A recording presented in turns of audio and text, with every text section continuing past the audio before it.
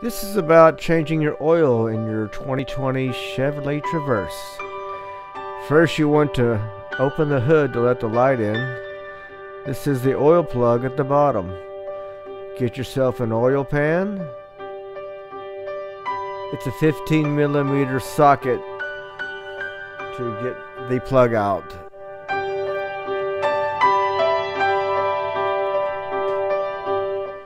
Drain the oil into the oil pan.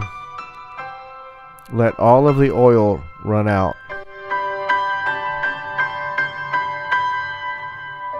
Insert the oil pan plug back into the oil pan and gently tighten it. Do not over tighten or you will strip the threads out.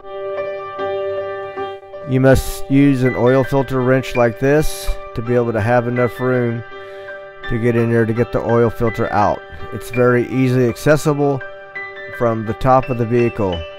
You do not even need to lift the vehicle to do this job if you are skinny enough.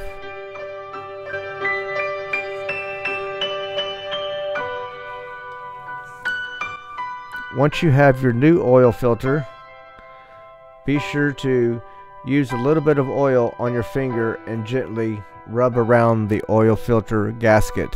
This will prevent oil from leaking out in the future.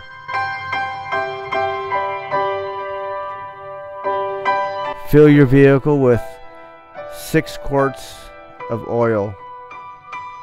We use synthetic oil. A little bit more expensive, but you get more mileage out of it. Be sure not to overfill the vehicle with oil.